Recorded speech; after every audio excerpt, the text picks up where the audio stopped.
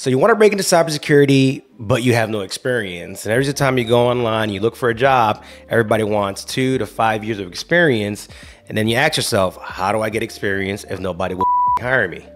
I'm there, I'm with you, I get it. What if I told you could build something at home that will give you experience, give your certifications more teeth, and get you better prepared for a career in IT and cybersecurity? And you might say, Chris, you're full of And you know what? I'm here to defend myself, because in this video, we're gonna build a simple home lab to use as projects you can put on your resume. Hey, I'm Chris Kambaya, Cyber Pro. I've been in the field for over 15 years in IT and cybersecurity, and I'm here to pretty much teach you what I've learned over the years to get you better prepared for a career in cybersecurity. So make sure you hit that subscribe button and hit that notification bell so you don't miss out on these videos. So first, what are we gonna need? Here we have a simple diagram of what we wanna work on. This is our simple cyber lab. So we're gonna install 4 different virtual machines: a Windows Server machine, a Windows Workstation, Ubuntu server, and Kali Linux. So I wanna be using one of my old laptops. I think it's about 5 years old, has 64 gigs of RAM, a terabyte of storage, and an Intel i7. Now, to have a smooth ride, you only need about 32 gigs of RAM. Storage, at least have 500 gigs of storage. I recommend you get an external hard drive for this. If not, just use what you got. And at least a 6 to 9 core CPU. So first, let's go get our ISOs. So first, you need to go to Microsoft Evaluation Center and get the Windows 11 Enterprise and the Windows Server 25. They're gonna ask you for some information when you go to download. Just fill out this information and you'll get your copy. So both for Windows 11 and for the Windows Server. You go to Ubuntu and they're going to download the 24.04.2, the Ubuntu server, and then you'll go to Kali and we'll install the recommended installer for Kali Linux. I'm going to provide the links to this in the description, so don't worry about that. And next, we're going to download VirtualBox. You can definitely use Hypervisor, but I feel that VirtualBox is just a little bit more user-friendly. So once everything is downloaded, you want to install VirtualBox first. And once VirtualBox is installed, this is what you should get. So this is the home screen for VirtualBox. And as you can see, I have already installed the virtual machines.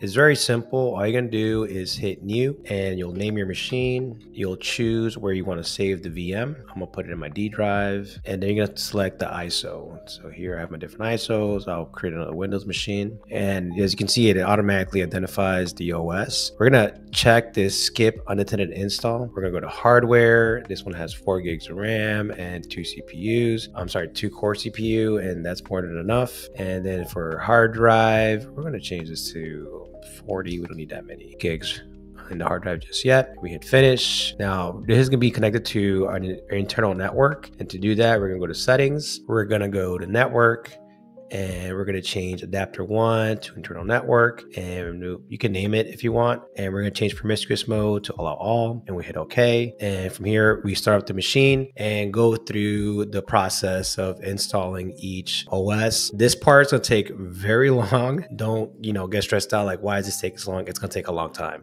So we're going to fast forward, and then we'll jump on one of our first machines. So while we wait for our systems to boot up, I'm going to have to do my shameless plug here. If you're looking to get some more information on how to break into cybersecurity, I recommend you check out my book, The Cybersecurity Field Guide. I wrote this with you guys in mind who are trying to break into the field and have a lot of questions. So it's actually written for beginners, and it gives you pretty much all the tools and advice you need to get into this field. All right, enough of that. Let's get back to work. All right, sir, our Windows server has finished installing. Now, just be careful while you're going through the install process. You choose the desktop experience version, because if you choose the first one that doesn't say that, then you're only going to have a PowerShell, a CLI version, and you don't want that. You want to add desktop version. So first, we're going to add our static IP, and it's really simple. You're going to go to network connections. You can go to the adapter. You're going to right click, hit properties. You're going to go to IPv4 properties again, and then you're going to use the following IP address, and then you add the static IP you want to use. In this example, using 192.168.1.10. All right, and this is the same process for the Windows Workstation, so we don't have to go over that one. Let's jump over to Kali Linux. All right, so this is Kali Linux, We want to make sure it's on the same network as everything else. So we're going to come over here to this Ethernet symbol. We're going to right click. You're going to go to edit connections. You're going to click on wire connection 1, hit the settings symbol. We're going to go to IPv4. So usually when you first come in here, it's going to be on automatic and you're going to put it on manual. Once it's on manual, you can put in the static IP you want. And this is a /24, and then you'll hit save. All right. So since we already did our Windows machines, I'm gonna go ahead and ping them. So let's go ahead and ping 192.168, whoops, 8.1.11.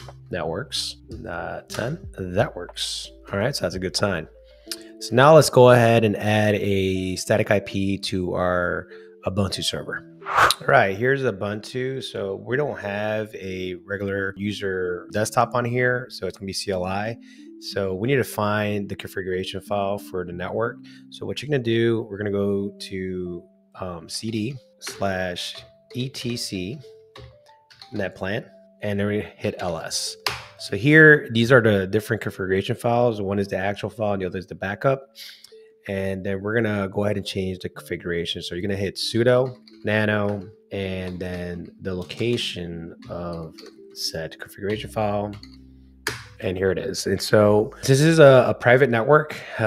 Is what it needs to look like. So we're gonna add rendered network, Ethernets, and this thing's very finicky. So you gotta make sure the format is pretty much close to this or exactly like this. And then we're gonna give it a static IP. So DHCP4 false address, and this is gonna be a .12. So once you've made any changes, you're gonna hit Control X, and then you'll hit yes. And then it'll take you back to where you started. Almost forgot, once you've changed the configuration file, you're gonna hit sudo netplan apply your password, and now you should be good to go. So from here, I'm gonna go ahead and ping my other devices, 192.168.1.10. Hit that, and let's try 11. Get that too. Let's try to hit the Kali machine.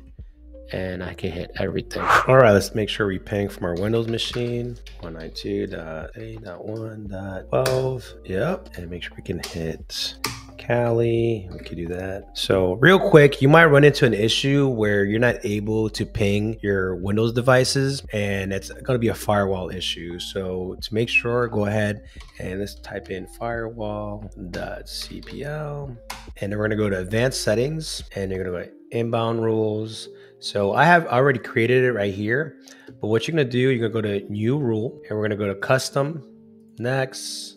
The protocol type is gonna be ICMP4, next. And here you can choose if you want a certain IP range or any specific IPs or any IP. And then you would hit next, allow the connection, domain, private, public, and then you would give it a name.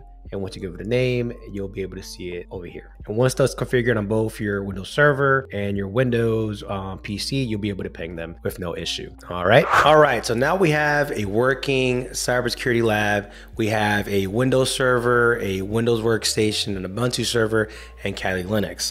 Now this is just the baseline. We're just getting started. But jump on that Kali machine and play around with it, and so you can get to know where everything's at. And if this video helped you out, make sure to hit subscribe, hit that notification bell. I got a lot more videos coming out soon. Thank you for watching, and I'll see you in the next one.